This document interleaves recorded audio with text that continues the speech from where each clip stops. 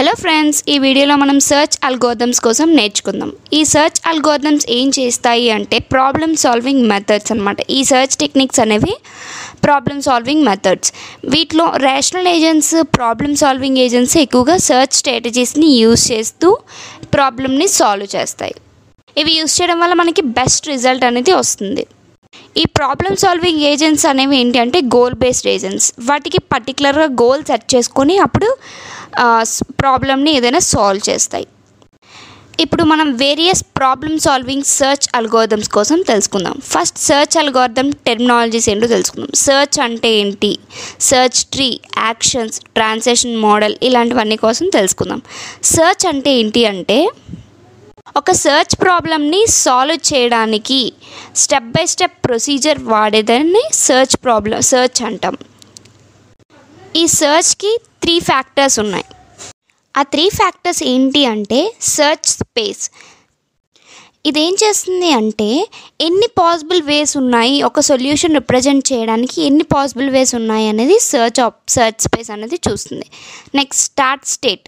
ఈ start state ఏం చేస్తుంది అంటే ఏజెంట్ ఎక్కడి నుంచి సెర్చ్ చేయడం స్టార్ట్ చేయాలి అని స్టార్ట్ స్టేట్ చెప్తుంది. Next goal test.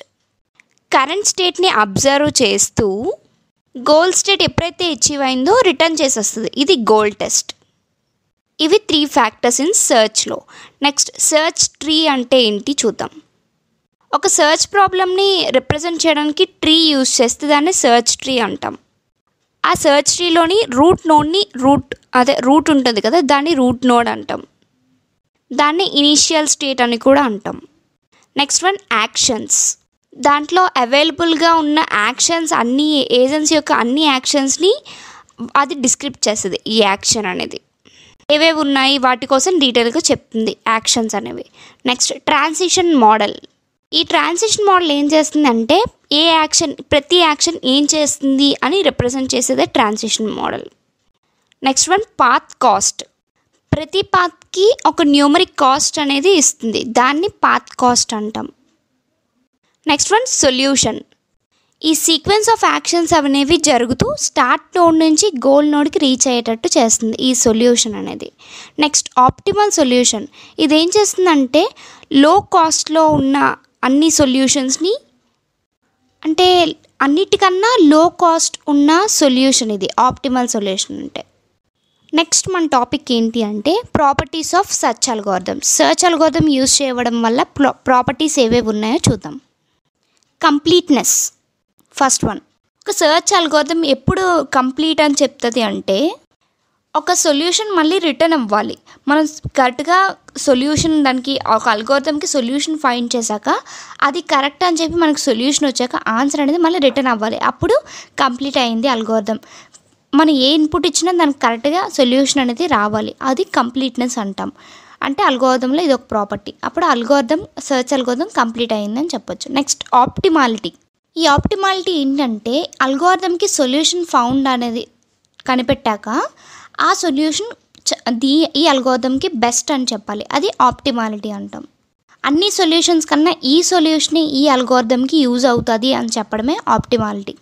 ఆ సొల్యూషన్ని ఆప్టిమల్ సొల్యూషన్ అని కూడా అంటాం. Next time complexity. ప్రతి అల్గోరిథంకి టైం కాంప్లెక్సిటీ చూస్తాం.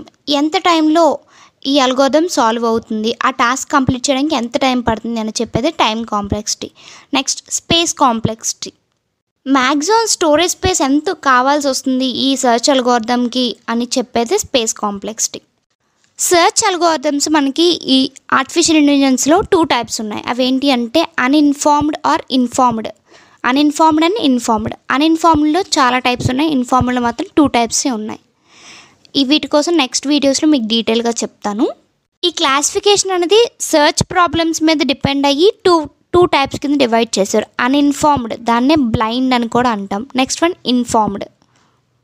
అన్ఇన్ఫార్మ్డ్లో మనకి ఈ డయాగ్రామ్ చూస్తే breadth first search, uniform cost search, depth first search, depth limited search, iterative డీపింగ్ depth first search, by directional search. ఇవన్నీ కూడా అన్ఇన్ఫార్మ్డ్ సెర్చ్లోకి వస్తున్నాయి. Next informed సెర్చ్లోకి best first search, A* search. వీటి కోసం నెక్స్ట్ వీడియోస్లో మీకు డీటెయిల్గా చెప్తాను. అన్ఇన్ఫార్మ్డ్ సెర్చ్ అంటే ఏంటో చూద్దాం. ఈ అన్ఇన్ఫార్మ్డ్ సెర్చ్ ఏం చేస్తుంది అంటే వీటికి ఏ నాలెడ్జ్ పెద్దగా ఉండదు, డొమైన్ నాలెడ్జ్ అక్కర్లేదు వీటికి. ఇది బ్రూట్ ఫోర్స్ సెర్చ్ మీద ఆపరేట్ అవుతుంది. మెయిన్గా ఇది ఏం చేస్తుంది అంటే ఒక ట్రీ ట్రావర్స్ చేస్తున్నప్పుడు ఏది లీఫ్ నోడ్, ఏది గోల్ నోడ్ అన్నీ చూస్తుంది అనమాట. ఈ అన్ఇన్ఫార్మ్డ్ సెర్చ్లోని మనకి ఏది సెర్చ్ చేస్తున్నామో తెలియకపోయినా, దానికి ఇన్ఫర్మేషన్ లేకపోయినా మనం సెర్చ్ చేయొచ్చు. అంటే ఏ విధంగా అంటే దానికి ఇనీషియల్గా స్టేట్ ఆపరేటర్స్ ఉంటాయి కదా, వాటి బట్టి మనకు కావాల్సిన గోల్ని టెస్ట్ చేసుకుంటూ ఒక్కొక్క నోడ్ని దాటుకుంటూ వస్తాం. సో అక్కడ మనకి ఏ ఇన్ఫర్మేషన్ అవసరం లేకుండా మనం సెర్చ్ చేస్తున్నాం. సో ఇక్కడ దాన్ని బ్లైండ్ సెర్చ్ అంటాం.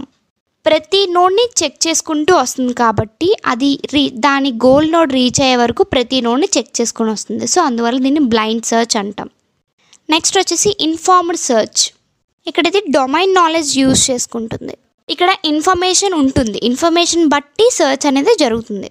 ఇది సొల్యూషన్స్ కూడా చాలా ఈజీగా ఫైండ్ చేయగలుగుతుంది.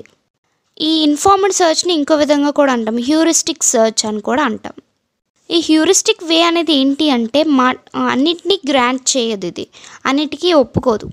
ఏదైతే బెస్ట్ సొల్యూషనో దాన్ని మాత్రమే తీసుకుంటుంది. ఈ ఇన్ఫార్మ్డ్ సెర్చ్ అనేది ఏం చేస్తుందంటే కాంప్లెక్స్ ప్రాబ్లమ్స్ని కూడా సాల్వ్ చేస్తుంది. వేరే వేలో సాల్వ్ చేయలేని ప్రాబ్లమ్స్ కూడా ఇది సాల్వ్ చేస్తుంది.